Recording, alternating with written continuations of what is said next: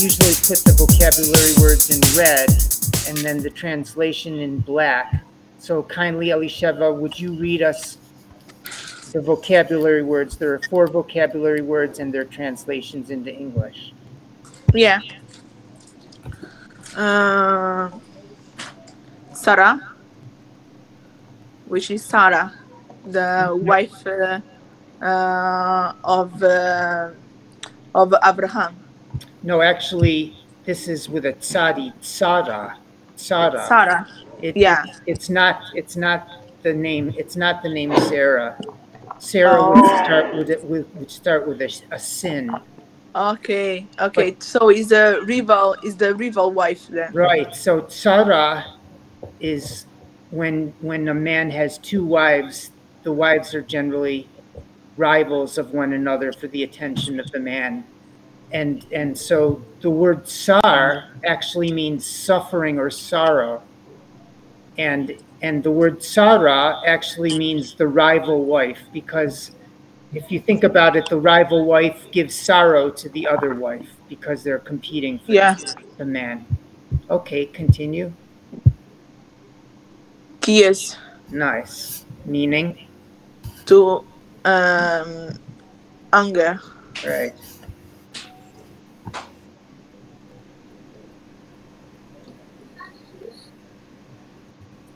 Next. Yeah, I'm sorry, I had someone here. That's why. Oh, that's okay. Yeah, that's why I'm good. So that one is Ram to Tanda. Right. And lastly? Tagar to shot. Nice. So we're going to look for Sarah in the verse. Here's the verse. It's verse 6. Can you see the word Sarah? It might not be exactly the same. We might have lost a letter or changed a letter, but can you find the word that includes Sarah? It's yeah, Sarah. Sarata. Well done, Sarata. That means her rival. So Sarah is the rival wife, and this kamatz hey with a dagish inside, the is the feminine possessive. So Sarata is her rival. Very nice. How about ki ace? Can we find ki ace, the kaf ayin samech, in the verse?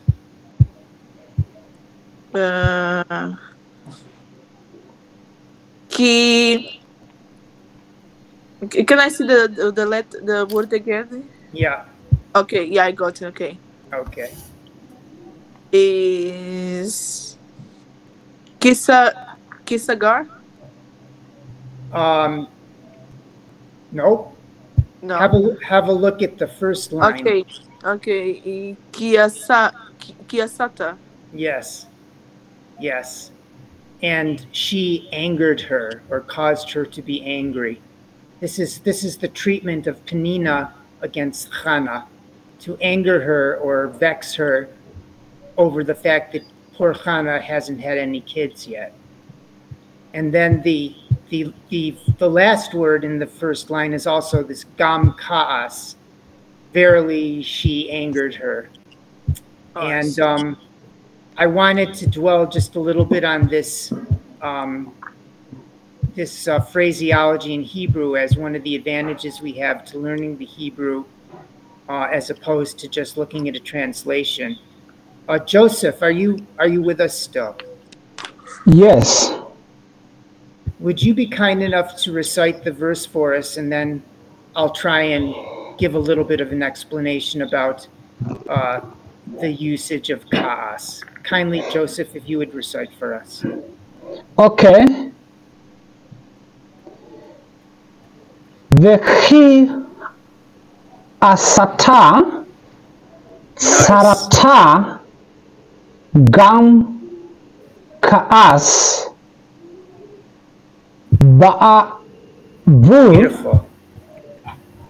har ima Beautiful. Ba'avur har ki sagar Yahweh be'ad Rahma. Beautiful, Biad Rahma, because of her womb being shut.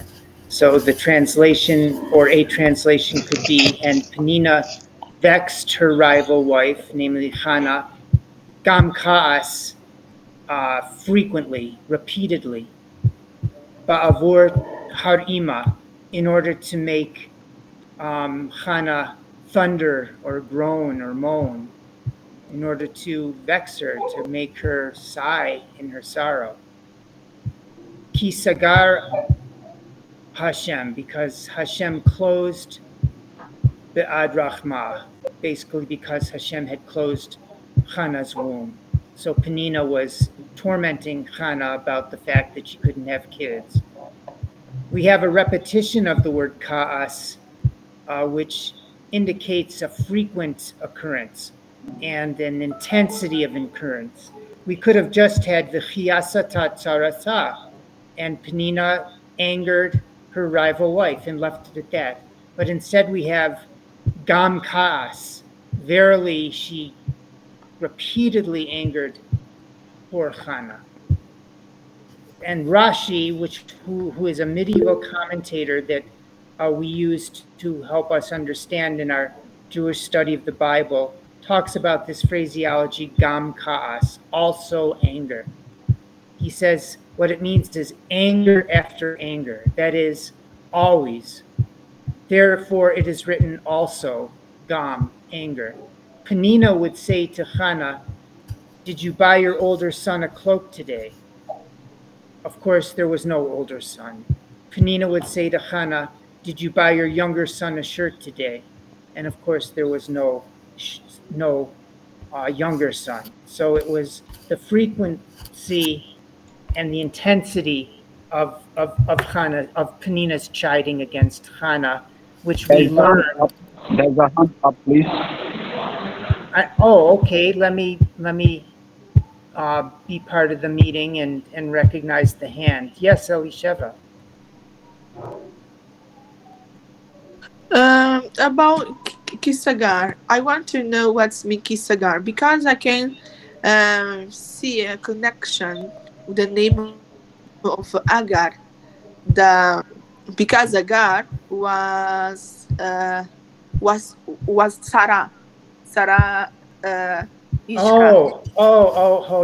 I know you're thinking of Hagar, the rival wife to Sarah. Yeah. So that's an interesting connection. But the word sagar means to shut or to close. To shut. Okay. Yeah. So but connect. The rival to Sarah was Hagar. Right. Yeah. Is there any connection or not? We see the gimel and the resh. We don't see the hey, but yeah. I would not say yes. I would not say no. I would say that there are instances where two of the letters, when two roots, share two letters in common, like Hagar and Sagar both have the gar, that there could be something to that. I never learned it, so I would be making it up, Elisheva, but you might have something there. It would be worth exploring further. What does Sagar means? Sagar means to shut or to close.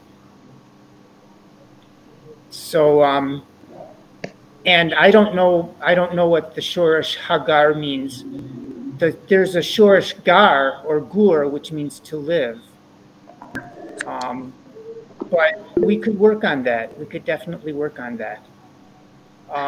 Very nice work,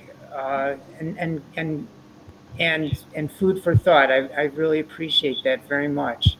Let me just rejoin the group and congratulate everybody on a lot of hard work, a lot of good work today. I see that, Maija, you stick with us. It's just wonderful. And I hope that when Johanna's here, there might be some chance to encourage you to recite. Trevor, I think we know what we're about. I'll send you that audio and we'll make good progress. And Gideon, Joseph, as always, thank you very much for your support. Thank you. I find the meaning of Hagar. It means That's all I got. of uncertain or foreign. Oh, really? Yes. Okay. Foreign. Yes. In other words, she wasn't really of Abraham's kin. Yes. Means foreign, because she was Egyptian. She was the princess of Egypt. Her Okay, I name forgot that. means foreign or uncertain, of uncertain. I see. Yes. Very cool. Very nice. Interesting. And okay, great. Sorry, you said like Sagar Yeah. means to shut. So if you say to shut the door, we say